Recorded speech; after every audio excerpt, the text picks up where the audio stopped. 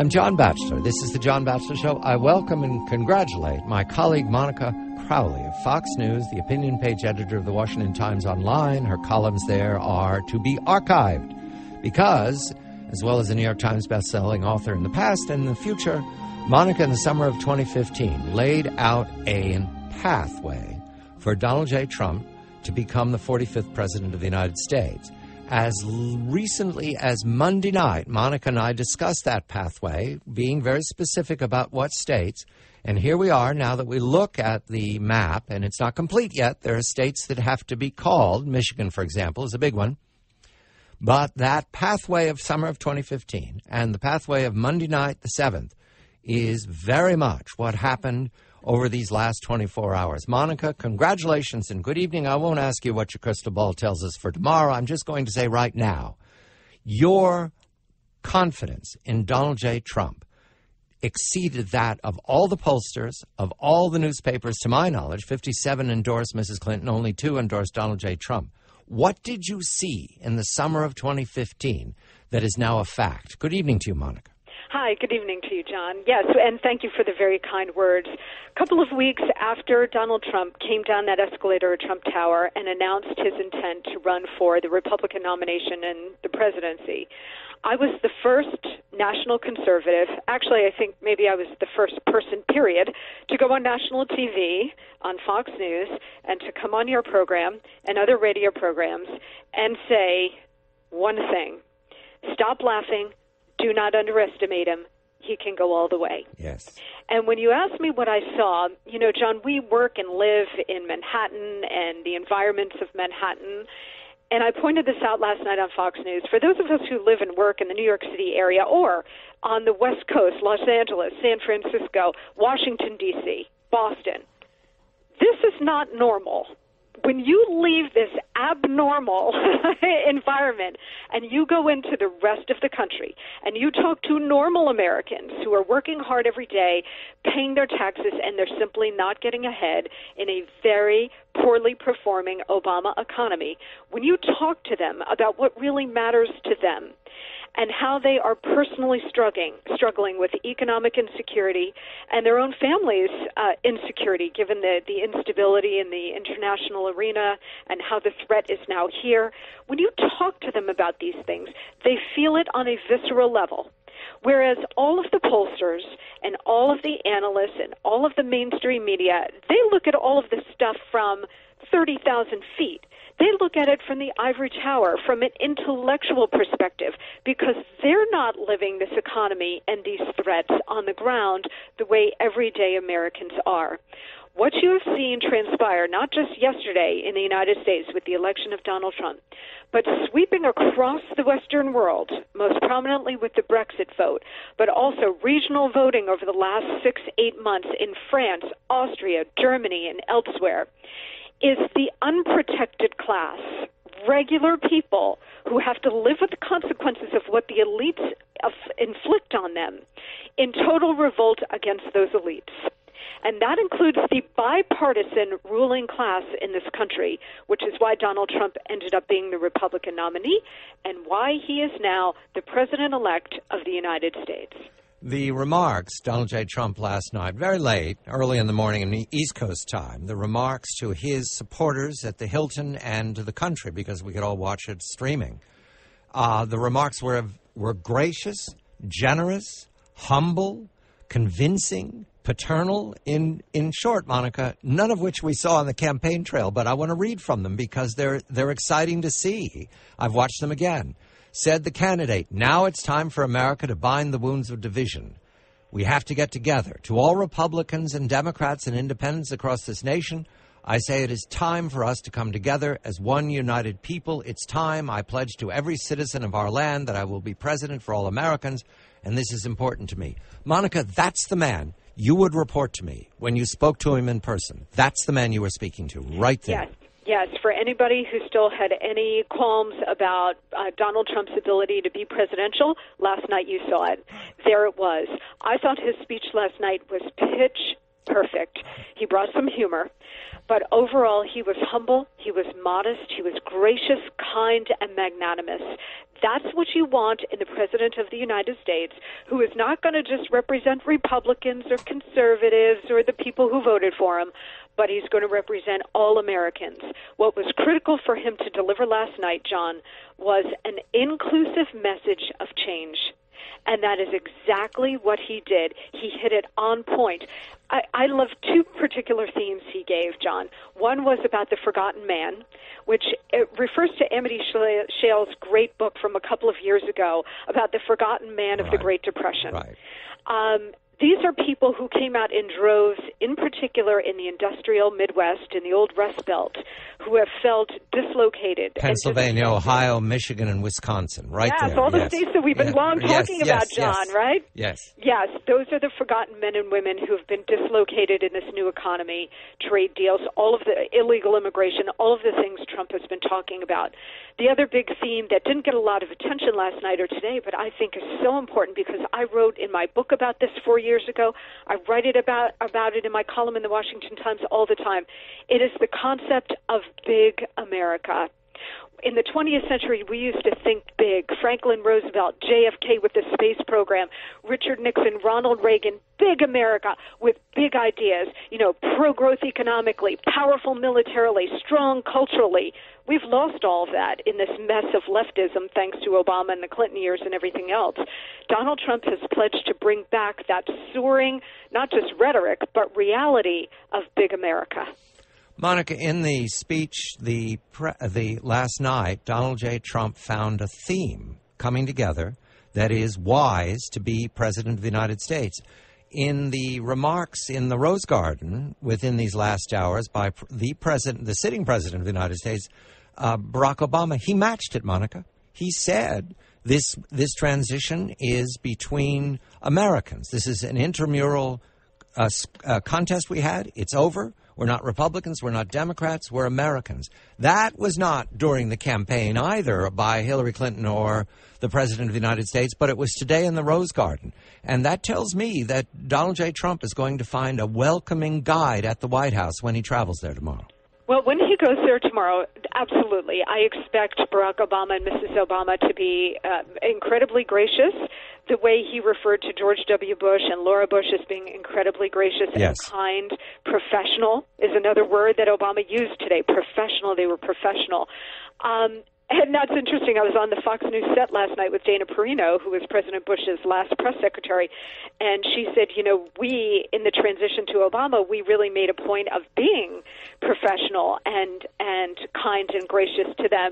And she said part of it was because when we came into the White House, the previous team had removed all the W's from the keyboard. I remember that. It's a famous story. Right, exactly.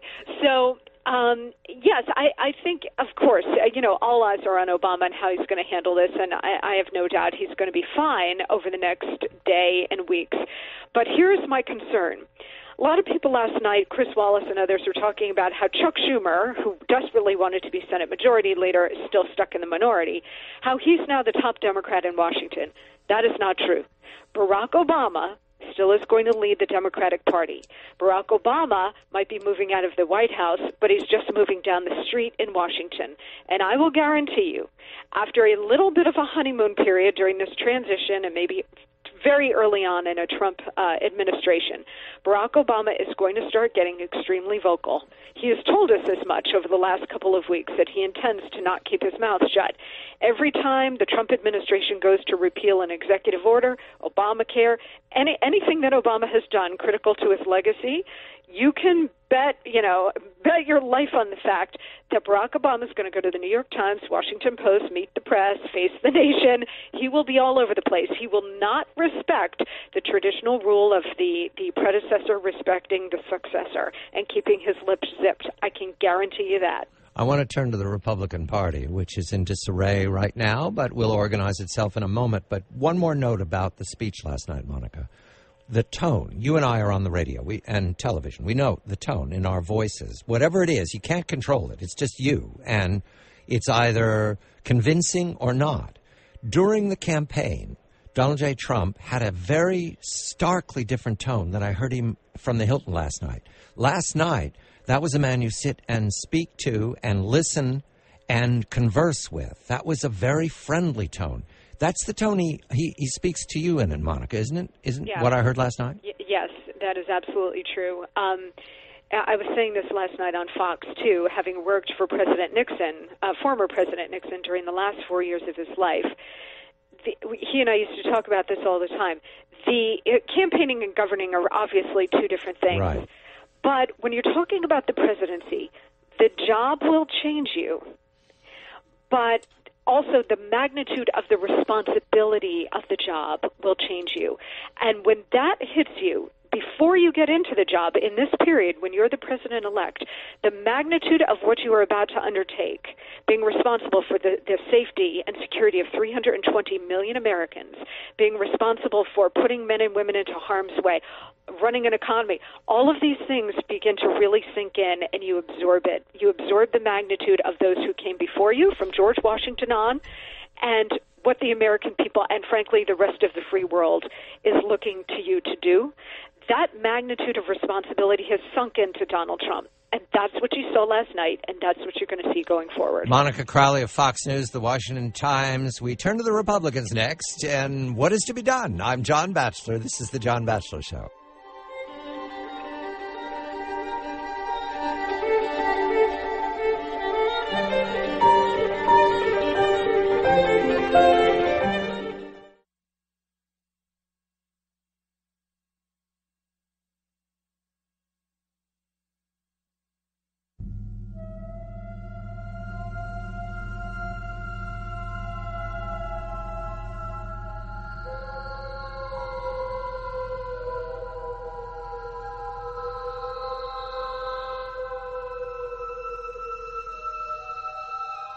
I'm John Batchelor. This is The John Batchelor Show. My colleague Monica Crowley of Fox News, The Washington Times Online. She's the opinion page editor, as well as the New York Times best-selling author. She worked for Richard Nixon. She speaks to Donald J. Trump.